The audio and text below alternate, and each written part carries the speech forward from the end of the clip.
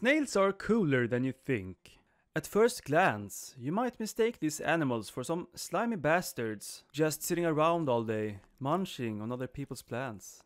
But worry not, I'm here to open your eyes by introducing you to some of the coolest snails out there. From remarkable beauties to silent killers.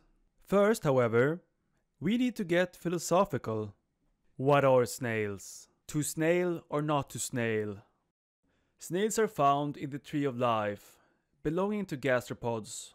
Under this classification, we find a plethora of snails and slugs, living on both land and underwater. According to most sources, the term snail is generally applied to gastropods possessing shells big enough for them to hide in, whereas those lacking any shell are referred to as slugs. Ah, okay, so slugs are not snails. That makes sense. Biological naming conventions are often controversial, with not everyone agreeing on terminology. Koala bear, koala bear, koala bear! Shut up! Nonetheless, this guy here is a real snail expert, and he changed my mind. I mean, just listen to this. So, snail biologists, we do think of slugs as being snails. Ah, so slugs are snails. That makes sense. Snails inhabit all continents, including Antarctica.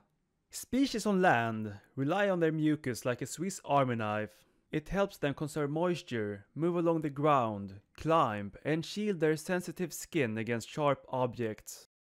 When it comes to reproduction, snails have an advantage as hermaphrodites. They can choose between slinging dick and catching glissies, if you get me. This leads to less competition and overall more mating opportunities. Interestingly, if they watch too many alpha male videos online, something fascinating happens to them. Fellow grind snails, by following these principles I mentioned, you can become a high-value snail and turn your mucus into liquid gold. They develop the ability to reproduce asexually without a partner. This may seem like a good strategy in case a snail cannot find a mate, but the self-fertilized eggs may give rise to weaker offspring, so this is only done when a snail is truly desperate.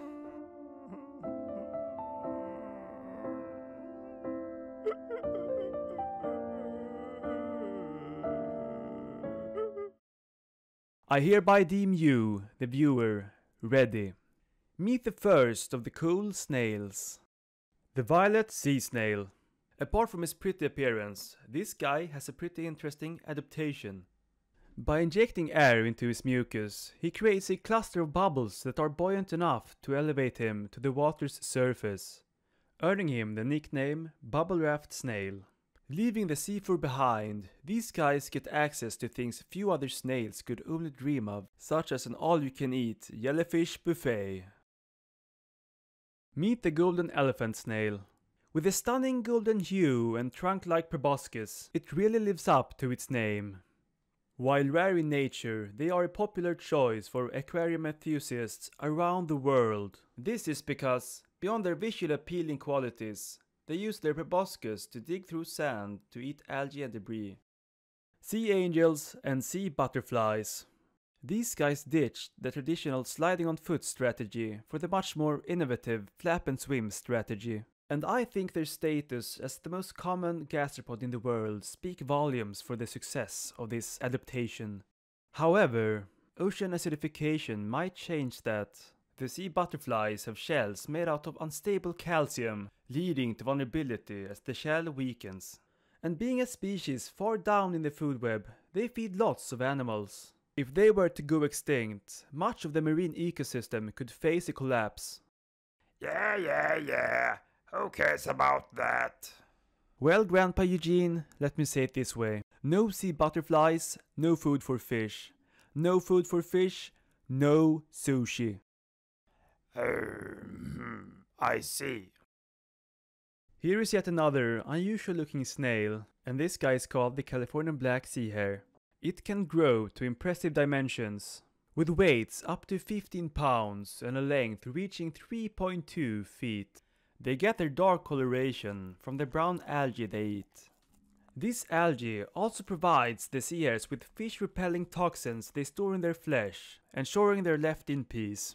Speaking of more appetizing snails, let's talk about the grapevine snail, used in French cuisine. It's beautiful. Wow. May I? No, Grandpa, don't! My fair lady.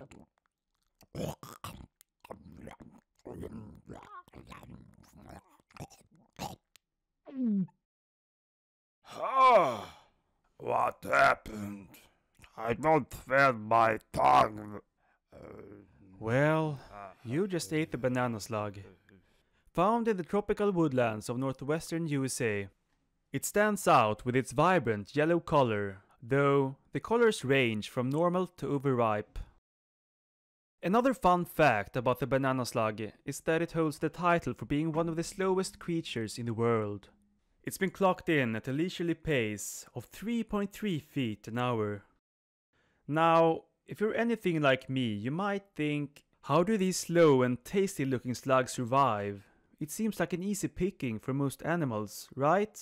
First of all, the colors function as camouflage among the brown and yellow leaf litter. Also, they secrete lots of sticky, mouth-numbing mucus, deterring potential predators.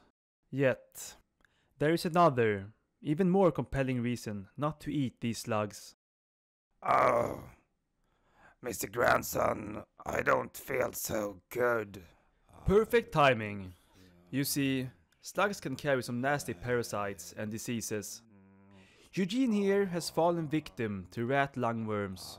These awful creatures will turn his nervous system into a makeshift hiking trail until they eventually meet their end. Following their death, these decaying parasites can then result in infections, and in rare cases, lead to meningitis, taking you to the grave. So let's pray for Grandpa Eugene in the comments, you guys. This is the candy cane snail, a visually captivating snail species residing high in the treetops.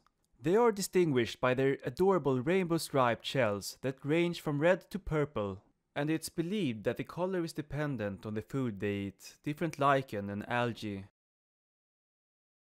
As you have seen so far, these guys come in all shapes, sizes, and colors. Not all of them look like this kind of generic cookie cutter snail. With that being said though, this seemingly mundane fellow is the next intriguing snail. So what makes him so special then? Well, what if I put an ant next to him? A small ant, mind you. Meet Angosopila samion, which means grain of sand in ancient Greek.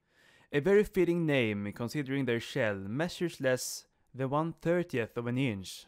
The shells were discovered in a cave in Vietnam, accumulated near the bottom of a rock formation. Scientists speculate that these shells dropped from the limestone crevices inhabited by the snails. Since you've just met the smallest snail, it's time to balance things out by introducing you to the other extreme. What? What do you mean you don't see him? Oh right, let me zoom out.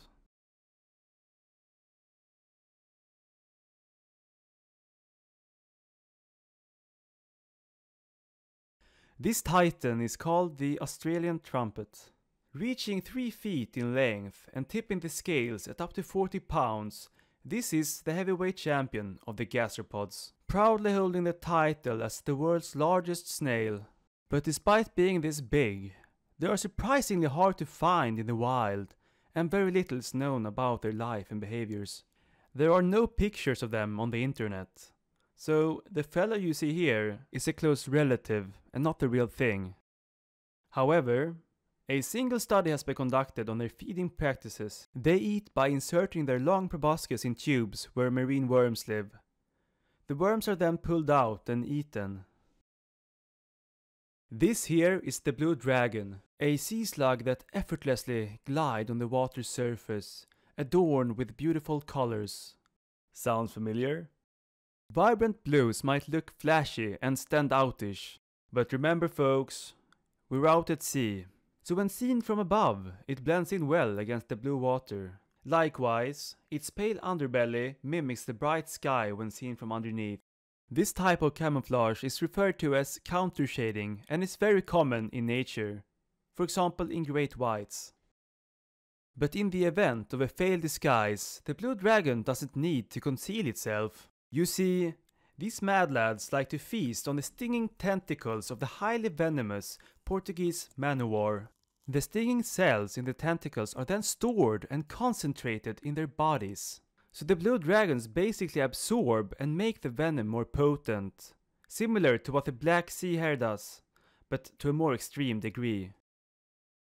If you spot this beautiful shell on the beach or while snorkeling, resist the temptation to pick it up. It's a trap! Hidden within this shell lies one of the world's most venomous creatures, patiently awaiting its next victim. Allow me to introduce the geography cone, a carnivorous snail with a truly unique and effective hunting technique. Like a sneaky ninja, this creature starts moving at sunset. Hidden in the darkness, it slowly tracks the scent of its unsuspecting, often sleeping prey.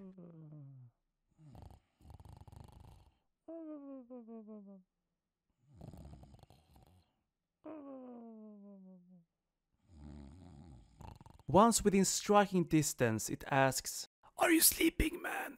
just to shoot that a freaking venom-filled harpoon into the poor fish! Instantly paralyzed, the rudely awakened fish can only remain motionless as the cone snail slowly retracts the line of the harpoon into its mouth.